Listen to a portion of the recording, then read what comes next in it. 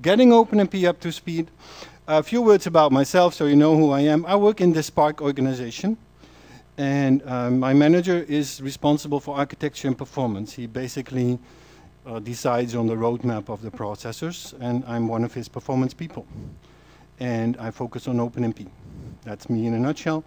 And our team is based in Santa Clara. I spend my time everywhere, but a fair amount of time there as well. The real title of the talk is this one. OpenMP does not scale. But I wouldn't like that to be found in Google searches with my name attached to it, so I give it a fairly neutral name. Okay. But this is really what I want to talk about. So there's an agenda, a very simple agenda.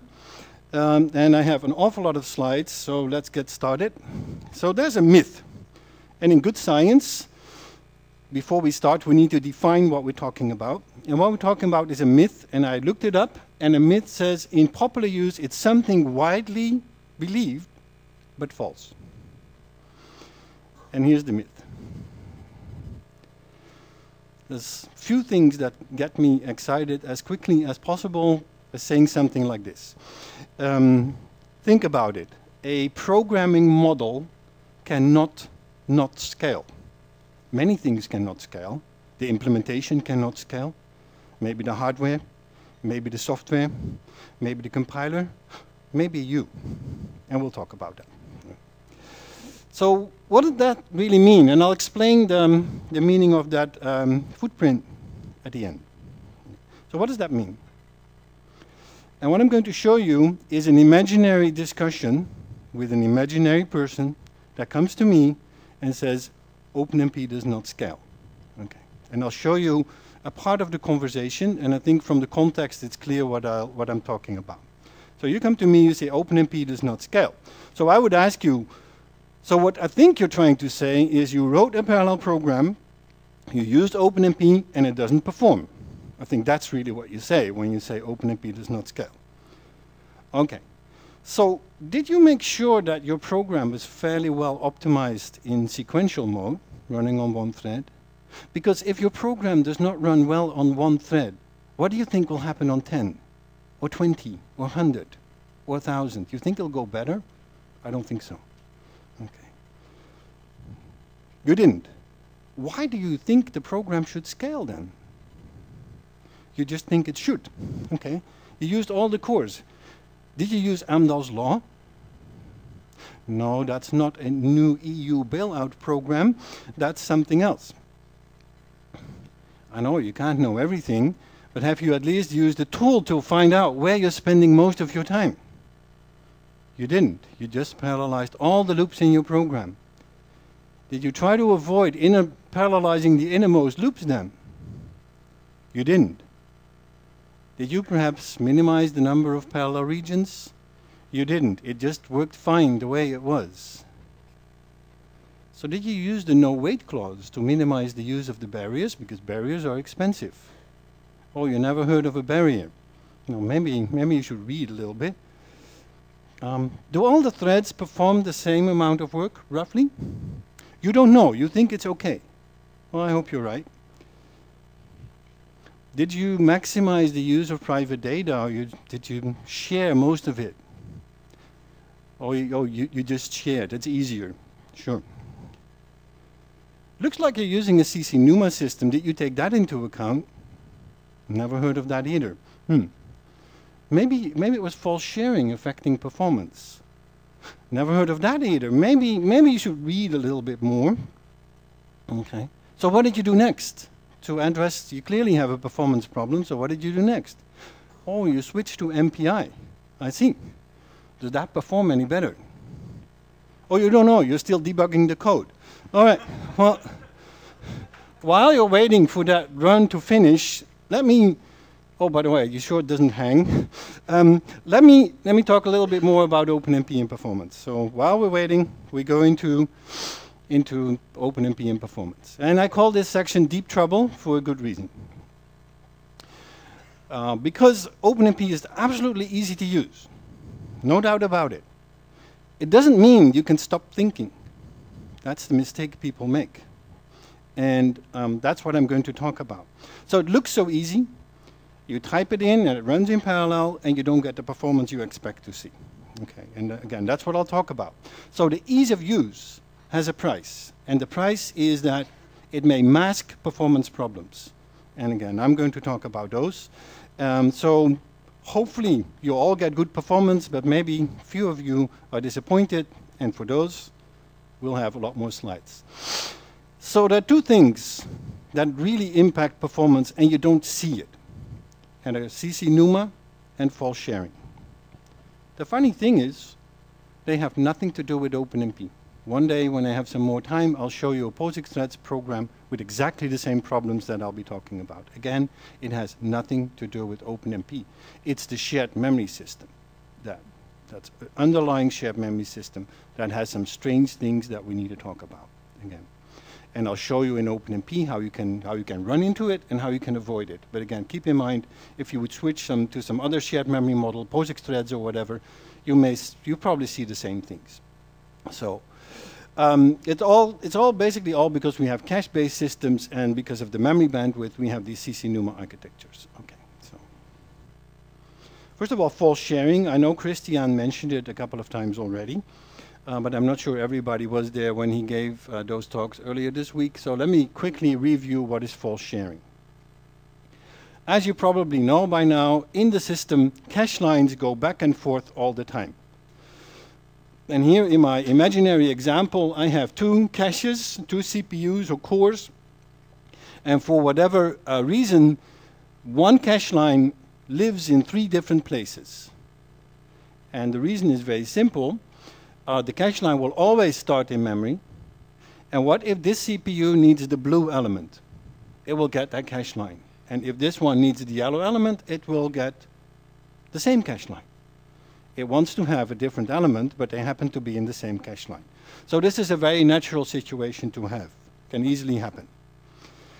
The problem is when that CPU changes, let's say, the yellow element. Now I have 2 different versions of my cache line. And that change is propagated throughout the system. Note here there's some extra color here. Those are called the state bits. The state bits describe the status of the line, like it's clean, you can use it, it's dirty, you can't use it. And those change when you modify an element. And roughly at about the same time, the system will mark the other copies as invalid. Okay. That's called cache coherence. That's what cache coherence does. So you know this is the most recent version of my cache line. Okay, that's why you do it. Now there's a problem with that. If many threads read the same line many times, modify, I should say, not read. Because each time you do that, those bits will change and the line is invalid. So you need to get a new line from somewhere, and the lines will start traveling through your system. And if that happens too often, it'll slow you down. Big time slow you down, actually. False sharing has a fairly big impact on performance. So, with in the following scenario, you should be alert. You're talking about shared data that's being modified. This only starts when you store, when you write into the cache line.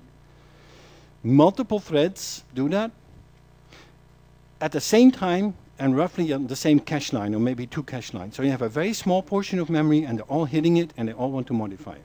Then that line will be copied throughout the whole system, and you notice that in performance.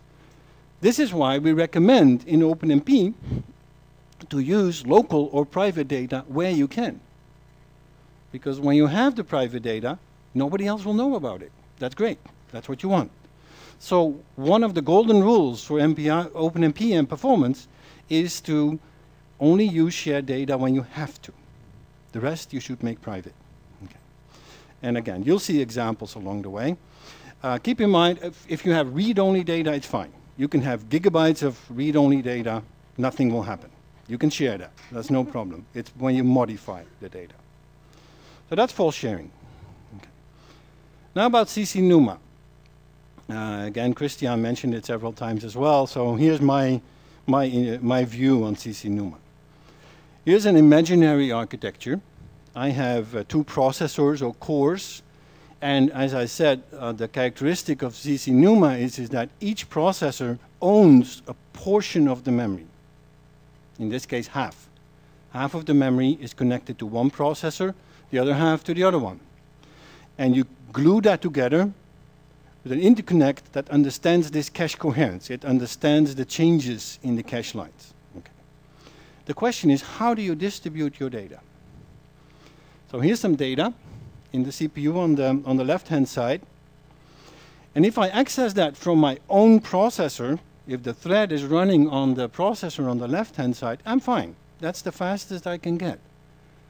But what if I'm running on the other side of the system? Then I need to travel. The access request will have to travel through the system, and I need to get my data. That takes longer. And that's why it's called NUMA, non-uniform memory access. It depends on where your data is. And that's a situation you'd like to avoid if you can. So this is definitely important. And again, you'll see more examples along the way. And if it's not optimal, it will impact not only your performance, but also your scalability. There's another thing. In the previous picture, if all your data is on one memory, all the threads try to go through it, and that memory controller will be overloaded. So you'll have multiple bottlenecks in your system. Luckily, finally, OpenMP 4.0 that came out last year has support for CC/NUMA. And I saw on the agenda that's a topic that will be talked about, and I think that's a very important one. So you'll hear all about NUMA support in OpenMP. The main concept is called OMP Places, but again, you'll hear a lot about it in the remainder of this workshop. So what if I don't do anything? What will the operating system decide? Because placement is always under control of the operating system. It's the one that decides where your data will go. So what I need to do is I need to make the OS my friend, not my enemy. And by default, all the operating systems, and I think that holds for AIX as well, IBM's AIX, is they use what is called first touch. And first touch is exactly what the name suggests. The thread that accesses the data for the first time will own it. And technically, it's the one that sets up what's called a TLB entry, but for you, it means the thread that initializes the data for the first time, it will own that data. Okay, that's called first touch. Okay. And you can change that if you like, but you need to check the documentation. So here's an example. A very simple loop. I initialize a vector to 0, and for cosmetic reasons, I restrict that loop to be 100 long, but that doesn't matter. That's just for point of the illustration. So I want to initialize 100 elements to 0. If I wouldn't do anything, and I would execute it like that, as you learned this morning, one thread, like the master thread, will execute that loop. And that means that that one owns the data, because that's what I just said. The one that initializes the data for the first time will own it. That's maybe not what I want, because now I have that potential bottleneck and remote access times. Okay. But that's what first touch does. First touch actually makes sense, because when you have a non-parallel program, this is exactly what you want. So you have to make a choice as an operating system. So it does make sense, but it's not always what you like to get. There's a very easy way to change that. With one line OpenMP Pragma, I can let this loop run in parallel, and again, for demonstration purposes, I use 2 threads for that. So now, one thread will initialize the first 50 elements of A, and the other one, the other 50. That's what you kind of learned this morning. You will distribute the work over the threads. So now, they'll get half of the data. Very simple. It's not more complicated than that. Now, you will see some complications along the way, but this is the basic idea. So I hope that's clear. One simplification in this slide is that the allocation is on the page level. So fairly big chunk of memory. An operating system page is 4 kilobyte on Intel, and on Spark it's 8 kilobyte. So it's not on a very fine-grained basis, it's at the page level. Okay. So now I let first touch do the magic for me. Okay. In the remainder of this talk, I want to show some real-world cases. We'll start easy. A climate modeling application written in Fortran and parallelized with OpenMP. And it landed on my desk because somebody said it doesn't scale well. Okay. Input files, about 500 megabytes of data. Fairly small memory footprint, only 8 gigabytes. So by now that's not that big. And again, scalability, and you'll see the numbers in a few seconds, was disappointing. And that was on a non-CC NUMA system. That was a machine with flat memory access. So can't be CC NUMA. Question to you, well, what if this is your application? What would you do next? Well, there's a couple of things you can do. The first thing I did, I ran the program and I could compile without the OpenMP option. So the OpenMP was ignored. And I run on a single thread, and then I take the OpenMP version and run it on one thread. In the good case, these two numbers are the same, roughly the same. In the bad case, this one is higher because with OpenMP, I create overhead. So the more overhead I have, the bigger the difference is. So this number, these two green numbers, shows that the OpenMP overhead is pretty low.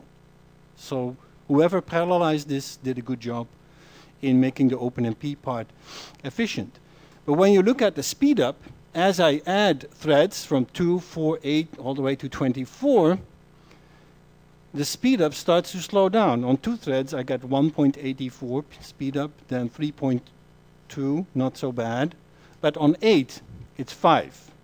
So you see that Amdahl's law curve showing up here. So it starts to slow down. You can actually, and I won't go into the details of that, you can actually estimate what you would see, and it pretty much follows the estimate. Okay, again, what if this was your application? Step 1, make a profile. Always use a tool to find out where the time is spent. Whatever you want to use, fine with me, but make sure that you know where the time is spent. You wouldn't be the first one that optimizes the wrong part of their application. Because from your physics or chemistry point, you think, oh, that's really important. But to the computer, it could be a totally different part of your program. So always make a profile, step number 1. And here I'm comparing the profile on 2 and 4 threads. And it's a little bit hard to read. But what I see is there's a thing called, this is our profile. It tells me the OpenMP idle time is quite high. Idle time means, in our profile, it means there's no work for the threads. Okay, that's the first information that I get. The barrier cost is fairly low. So that's not so bad. Okay. We have a feature called the timeline, where we show the color-coded execution of your program. The light green bar is the operating system view. And any other color than green is bad news. Now, green is good. So from the OS point of view, this application is fine. The next bar with all the colors is the application, and each function gets a different color. So you can see it goes through different stages. That's on 1 thread. Then I go to 2 threads, and you see the time is reduced. The time is from left to right, and I go to 4. Again, the time is reduced, but it's not cut by half. Okay. So again, this confirms the scalability. What I did then, I took that tool and I made every function gray, other than the OpenMP idle. Because remember, that one was expensive. And that's the red. It's a little hard to see here, but you see all this little red here. That means there's no work for these threads. They got nothing to do. Why? That's the next question you want to answer. Why is there no work for those threads? And I zoom in. And what I show you here, this is a 4-threaded run. The red, again, means idle, no work. And this is the master thread. The master thread always runs. So the master thread, you always see the master thread being active. So what you see here, you see the pink and the light green and the blue. That's what the master thread is doing while there's no work for the other threads. And here, for example, you go parallel. That's what you want to see. You don't want to see this. Again, I hope that's clear, especially for the people new to parallel programming and OpenMP. Okay. What I did, the blue color actually turns out to be I/O. So what this program is doing, when you look at it, there's a parallel portion, but before the parallel portion there's I/O and no other thread is doing anything. That's bad news. Again, think about Amdahl's law. So that's not good news. And when you zoom out, you see that that's the same pattern. Parallel, and before the parallel I/O, and then parallel I/O. So that's something to, as if this was your application, to think about. Maybe you can do something about that. Yeah, it was kind of a little bit funny. The first 10 seconds of this program was special. So I wondered, even on 4 threads, why do I only get 2 threads doing something in the beginning? Well, that was a loop only too long. Do I 1,2. Sometimes things are very easy, so no matter how many threads you use, you'll never get more than 2 threads active. Okay. When I zoom in on the performance, I see that red, the OMP idle, being fairly high. And here is where I start looking at each function side by side. So these are the functions, and I have no idea what they're doing. I'm a mathematician, not some chemistry guy or whatever. But what I see here is these are the functions, and they take a certain amount of time. And for example, the orange one, convection, it takes 20%, about 3,000 seconds, and about 1,700 seconds on 2 threads. So scalability is not so bad. Not so bad. Not perfect, but not so bad. So you can go through the list, and for each one of them, you can check what's going on and find the bad one. And then as you add the number of threads, increase them to up to 16, I saw these. And the layout's a little bit funny, that's a font issue, but what this says, the time is always the same, no matter how many threads I use. Well, that's Amdahl's law. This is the non-parallel part of my program. And as you see here, already on 16 threads, it's killing my performance. That's why we always talk about Amdahl's law, because the impact is substantial. Okay. That's easy.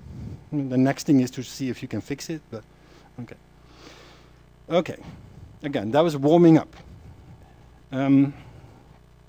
Next example, very simple algorithm. It's my favorite because it's so simple and there's so much in it. Multiplying a matrix, a vector by a matrix. Here's the standard way to write that in C. Just that you take in C, you would take the dot product of the row of the matrix times the vector. In Fortran, you would take the linear combination of the columns. In Fortran, you would do it differently. By the way, who's programming in Fortran here? Okay, so I assume the rest is C, C++? Okay, good. Okay. Yeah, I'm sorry, I always have to pick a language with my examples, but I hope the Fortran people can still relate to this. So in C, you would like to take the dot products of the matrix times the vector. And all these dot products are independent. So it's very parallel. It's a very parallel algorithm. And first of all, any automatically parallelizing compiler will do this for you. But if you do it yourself with OpenMP, it's only one line. It's literally, this is literally from my source. It's only one parallel for Pragma, and this will run in parallel. There's no selling here. If you would type this in, that's what would happen. So I ran it. I ran it on a certain Intel system. And what I'm showing you is the performance in floating point operations per second. So higher is better. The faster I go, the higher my megaflop number or gigaflop number is, as a function of the matrix size. So I take a very small matrix and I make it larger and larger and larger. And I do that for a certain combination of threads, like 1 thread, 2, 4, 8, and 16. So what you see, this is the single thread performance. That's this kind of bluish line. And for a while, the parallel version is actually slower. So when you have a very small matrix, the overhead of OpenMP is just too much. Now this is a very small matrix, but there is overhead. So that shows. You wouldn't like to use 2 or more threads on these very small matrices. There are ways around it. And again, I'd love to talk about it later, but that's what you would measure if you would not do anything special. But then, after a while, the multiple threads start to pay off. It gets faster. And here in this region, I get a very nice speed up. It's actually a more than linear speed up in this part of the curve. Like here, I go from about 5,000 to, yeah, this is 4,000, 8,000, almost linear kind of speed up. So very nice numbers. The bad point is here. No speed up at all. After the initial speed up from 1 to 2 threads, no matter how many threads I use, nothing happens. And that's too bad, because usually you want to parallelize because you're solving a large problem, not one that runs in 10 milliseconds. So what's going on here? We need to get a little bit technical. And we need to look at the architecture. This is the architecture. This was a machine with 2 sockets. There's a lot of detail in here, but each socket has 4 cores. Each core supports 2 hardware threads. But it's a CC NUMA system because each socket has a portion of the memory. And the Intel interconnect is called QPI, Quick Path Interconnect. That's a cache coherent interconnect, but it is a CC NUMA architecture. I hope that's clear from the diagram. And I ignored that when I wrote my OpenMP. Well, think about my first touch simple example. What that said was that you need to make sure that the data is in the right memory when you initialize it. So what you do, like in this, and this is a fairly easy case, you do reverse engineering. How am I going to use the data when I do my matrix vector algorithm? And how do I want to have it laid out in the memories? And that's what I changed in my code. So, for example, here, when you look at the matrix, what I do, and there's a lot of code here, but essentially what I do, I initialize the matrix in parallel over the rows. So the rows are distributed over the memories. Because that's how I'll be using it. I'll be reading the rows of the matrix when I do my computation. Again, some reverse engineering. This is a fairly easy case. I did parallelize the array, the vector, sorry, C. Each thread will read all of that vector, C, but why would I put it on one memory? Why wouldn't I distribute that over the system as well? So that's why I have this initialization here. Okay. Probably a very small effect, but it's a different way of thinking. So what will happen here on 2 threads, one socket will have half of the vector and the other one will have the other half. So I get better use of my memory bandwidth. Okay. Same idea as for the matrix. Paranoid as I am, I also did that for the result vector A, because that will have to go through a cache and memory as well. Okay, that's a very small change. Okay, so with this change, I got much more scalability on larger matrices. Eventually, the system runs out of bandwidth. But again, remember, it wouldn't scale to more than 2 threads. Now I start to see benefit. I didn't change my algorithm. I only changed the way I place my data. Okay. I did the same experiment just to show you that this is generic on a Spark machine.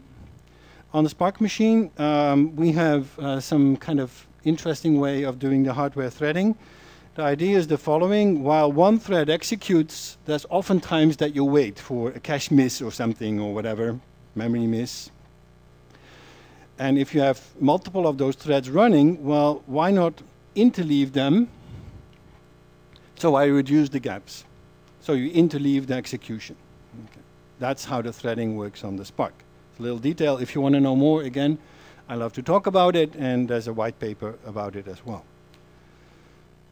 Here's the Spark machine that I used, a somewhat older machine, a T42, a 2-socket system, and by design I make it very much look similar to the Intel architecture. Now some people will hate me for doing that, but from a performance point of view they're very similar. We have different number of threads and there's more cores and whatever, but at the end of the day both have a portion of the memory. Both are CC NUMA architectures.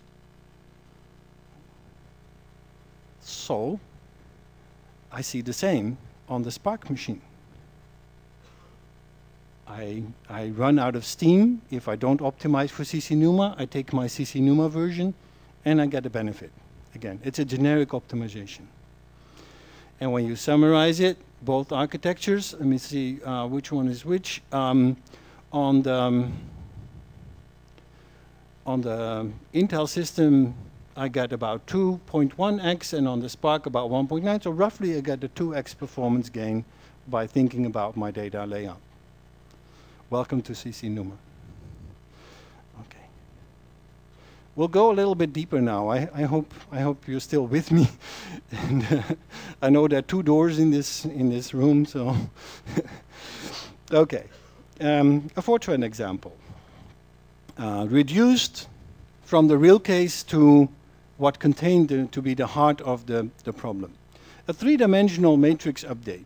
The matrix is called X. And when you look at the matrix, you see there's indices I, J, and K. But I, J, and K depends on I, J, K minus 1. So this one depends on this one. And it depends on that one. So I have 2 dependencies when I look at that one statement there. To compute this point, I need the other 2. That means I cannot parallelize over those dimensions. I cannot parallelize the do J loop or the do K loop because I have a data dependence. And again, if you see this for the first time, that may be puzzling, and I'd love to explain it in detail, but you can't parallelize the loop over J or K. You would get a wrong answer because there's ordering in it. Luckily, I can parallelize the do I loop because that's a regular vector type of operation. So simple one line OpenMP directive, and I'm done. There's one little catch here. At the end, as Christian said, at the end of the parallel region, there's an implied barrier, and that's fairly expensive. So there's a barrier here that will be executed about n squared times. So you would not expect this to scale well because of the cost of the barrier. So I ran it, and it didn't scale well. You know, that's actually it scales quite badly. At 8, it will stop scaling. So that was what well, you never know where it will stop scaling, but I wasn't surprised it didn't scale very well. So I made a profile. Again, always make a profile. Use your favorite tool. And then I got very surprised, and I hope this is somewhat readable. What I'm doing here is I'm comparing the profile for 1 thread and 2 threads. 1 thread and 2 threads, and I'm looking at the CPU time. I'm looking at how much work I do in the OpenMP part, and how much time I wait. That's what our profiler tells you. And what I see in that profile, again, this is going fairly quick, but a lot of barrier time. That's what I expected, because I didn't do a good job parallelizing that innermost loop. What I didn't expect was to see so much idle time, because this is a vector operation. So I don't have any load balancing or whatever. Where does the idle time come from? And when I look at the source level, I see the same. I see the idle time from 18 milliseconds on 1 thread go up to more than 2 seconds. There's a huge increase in the idle time when you just add some threads. That's bad news. And when you look at that timeline, again, the top bar is the operating system view. The other bars are the application view. I won't go into all the gory details, but all the red here is barrier, and that's bad news. So there's bad news here in this profile. It doesn't look good from a performance point of view. Okay. Same when I increase the number of threads. So it's not a good profile. And then I noticed something, and let me see if I can show that. So the master thread is always running. This is the master thread on when I use 2 threads, and this is the second thread. And note all the barrier time and the idle time. So it looks like this one is always active, and this one most of the time waiting in the barrier, or there's no work. And again, given from what I'm doing, that doesn't make any sense. Another thing I noticed is when I go to a higher thread count is this thread is fairly active in the barrier, and this one has more idle time. While this regular operation you would expect a more regular profile. Okay, so eventually I realized what it is. This is fault sharing in the real world. I talked about it conceptually, but this is an example of fault sharing, because on one thread I work on this long vector, the inner loop, do I from 1 to m, a vector of length m, no sharing. When I have 2 threads, I have the risk the cache line is accessed by 2 threads. When I go to 4 threads, there are 3 possible places where multiple threads access the same cache line. It's some sort of statistical thing. I didn't really do all the math behind it, but you would expect this to happen. And as you add threads, there's more fault sharing, because again, this means that 2 threads are interested in the same cache line. And what I said was that's bad news. And it is. And it shows. All these processors, I don't think there's any talk about that, but in this workshop, but these processors have counters. And the counters are like a microscope into the CPU, what's going on. So what I looked at here is how often the cache line got marked invalid. Remember many slides ago when I had that line and the cross through it? This is counting how often that happens. And you see exponential growth as I add threads. That's a very clear sign of fault sharing. There's unfortunately, no tool that I know of where you push a button and it'll say, oh yeah, you got fault sharing. I wish it was there, but I don't know of any tool. If there is, I would like to know about it. If you're a tools person, that's a nice challenge. But okay, so this kind of measurement shows you there's fault sharing happening. Okay, so then I got an idea. If there's independent in only one dimension, it means that planes are independent. I can do this one in parallel with the other one here. I hope that's clear. Well, if I can do that in parallel, I can do this. I can have each thread update a whole block. And because there's no dependence between the blocks. But I have to write that myself. So in terms of the coding, I need to figure out a start and end value for each thread. So they all have their own block to work on. It's a little bit of bookkeeping that you need to do. And that's shown here. This is straight from the code. I always call that a plus or minus 1 problem. I usually get it right almost the first time, but there's a -1 missing or +1s. It's not hard. You just need to figure out when I'm thread 5, this is what I work on. When I'm thread 6, this is what I work on. So you get some sort of logic like this again. I always need a couple of iterations to get it right, but eventually it works. And that's what this code is doing now. What this code is doing is one parallel region. I get the thread ID, again, as Christian talked about this morning, I get the thread ID, and depending on who I am, I figure out what I should work on. Again, conceptually very straightforward. And here's the difference in performance. Now, the kind of the jig-jag, the jigsaw thing here is load balancing, so kind of ignore that. What you see is a dramatic improvement in performance, about 4 times faster. So I looked at the timeline again, and the red is gone. So I got rid of all the barrier calls. I got rid of the bad things. I still see a little bit of load imbalance on this, but yeah, so be it. And now look at, remember those exponential growth in invalidations. The blue line, the blue chart is for the new version. Almost no invalidations anymore. So the false sharing is gone. Okay. So that was the solution, and then I got a little bit carried away, and I have another solution where I use OpenMP. This is a different solution of the same problem, where one of the problems is I had that barrier inside, remember? Now I can get rid of it with the no wait, and by pushing the parallel region out. That's a very common trick. A parallel region in OpenMP is quite expensive, so you push it out, and then I can leave the barrier out with the no wait. So this is just more efficient. It looks a little bit funny when you see it for the first time. It looks funny when you see it for the second time, but eventually it starts to make sense, and this is how it executes on two threads.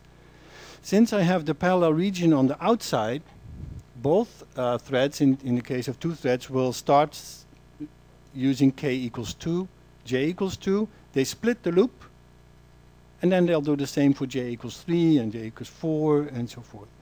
So again, it's a different version of this algorithm.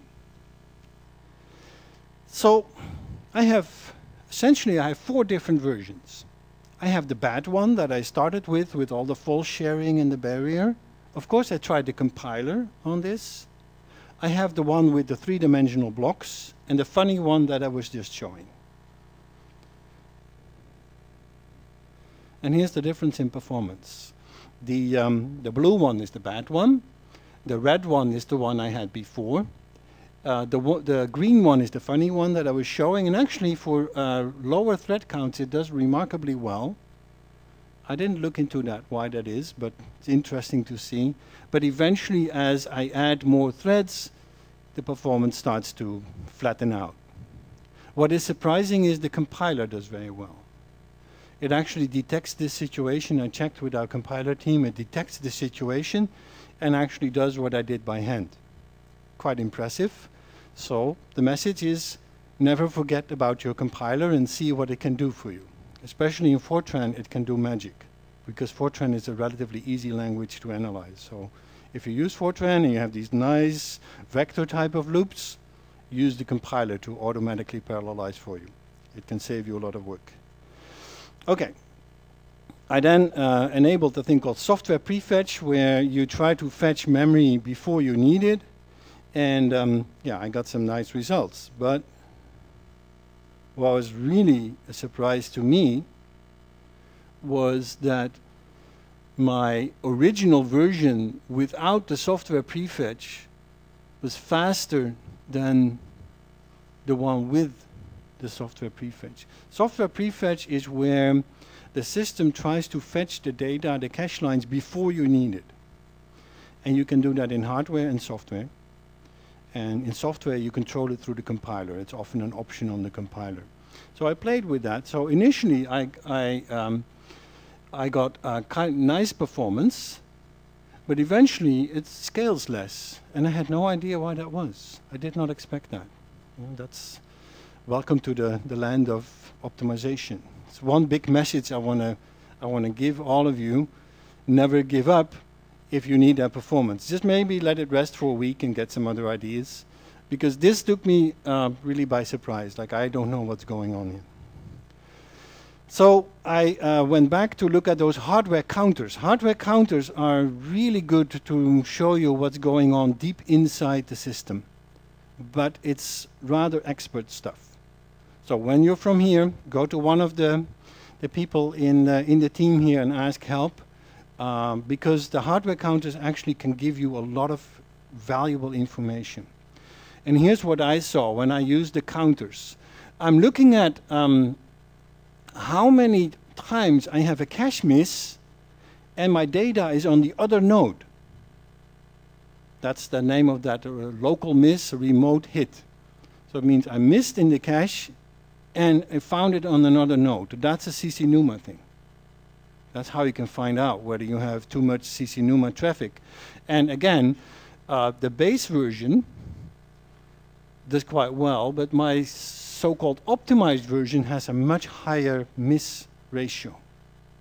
In other words, my optimization made it worse from a CC/NUMA point of view. That's a bummer. I mean, would have been nice if it did that as well, but no free lunch, I guess. So what's going on here? Well, now we have to get very technical. Okay, so I'll keep it short. Again, I'll be more than happy to talk about details. I'll be here the rest of the workshop. So, okay, here's my array X, and my array X is a three-dimensional array, and it depends on the language and the data structure how it is stored in the memory. And this is Fortran, and Fortran stores along the columns. So the first column first in the memory, then below that the next column and the next column, and then you go to the third dimension. So planes by planes. That's how Fortran stores its multi-dimensional structures. So 1,1 is somewhere in memory. The next one in memory is 2,1,1. And then 3, so all the way to column. That's how it's stored in memory. Now, I briefly mentioned that the operating system doesn't know about cache lines or whatever. It only knows about pages. And a page is a big chunk of memory on the scale of these things, right? 8 kilobyte in our case. So 8 kilobyte per chunk. The pages follow the storage order. So the orange one is one page. The next one is the second page, and the third page, and the fourth page. And by design, on purpose, I show you it doesn't nicely align. So column 1 plus one element is in one page. That, of course, depends on the size of my matrix and the size of the page. Okay, this is a fake example, but that could happen. So that's how things are laid out in memory. This is how I access it. So what I do is here I access multiple pages, but some threads, or actually all of them, they compete for the same page. Thread 0 and thread 1, they both want to have this page. That's not a good situation. You really want to have the pages in your own memory, the CC/NUMA idea. You really want to have it local, not scattered over the system. That's unfortunate, and actually I could only come up with a very ugly solution. Let's go back to the data structure, and actually this explains the new algorithm doesn't solve that problem. So the only solution for now I could come up with is to change my data structure, make it 4-dimensional. I still need roughly about the same memory. I don't want to duplicate memory or whatever, because that's not a good idea, but I organize it in a different way. So if this was your application, there could be a lot of work to reorganize your data structure. But here's my idea. My idea is to give a block of memory to each thread. And since this is shared, they can all read whatever they need, but I want to have the highest chance that your data is local. So that's what I did here, and so the access now includes the thread idea. And to make it specific, this is what the new code looks like. The new array, I called it X2, has a 4th dimension, and the 4th dimension is the thread idea. Let's see, here I get the thread idea, and I use that. Again, that's a big change in my code, absolutely. And I'm open to better suggestions. Okay, so that's how the algorithm changes. But now we're going to look at the impact. First of all, remember those remote L3 hits, meaning I have to go to another socket, they're gone. Almost gone in the new version. So I achieved my goal, luckily. Okay. And eventually, that's the purple line. Compared to where I was, it's much, much faster. So it pays off. Now, of course, then the question is, do you really want to do this if this is a 1 million line source code? But yeah, that's the kind of thing that can happen. Okay, so Christian could not believe I could finish on time, but I think I will, unless my watch stopped going. Okay. So, okay, we're going back. So we're still waiting for your debug run to finish. And was it useful? It is overwhelming, I know. I think all of you need a break. That's another advantage I have. I can see all of your eyes. So I know it's time for a break. And it's absolutely unclear. I'm the first one to admit. There's not much documented about these things yet. So I know that. You're not a computer scientist, you just need to get your job done, and you have some research, and you happen to use a computer, and because the runtime is too long, you need to use parallel computing to get an acceptable runtime. And sorry, but it's all about Darwin, and yeah, it's just a tough world out there. So, okay, great, your MPI job finished, that's really great. Oh, your program does not write a file called core, and it wasn't there when you started the program. You wonder where it comes from. Well, let's talk, but let's do that over a coffee. What? What did you just say? Somebody told you what? GPUs and OpenCL will solve all your problems. Let's make that a triple espresso, and I will buy. Thank you very much. And remember, bad OpenMP does not scale. Thank you very much. It's time for the break.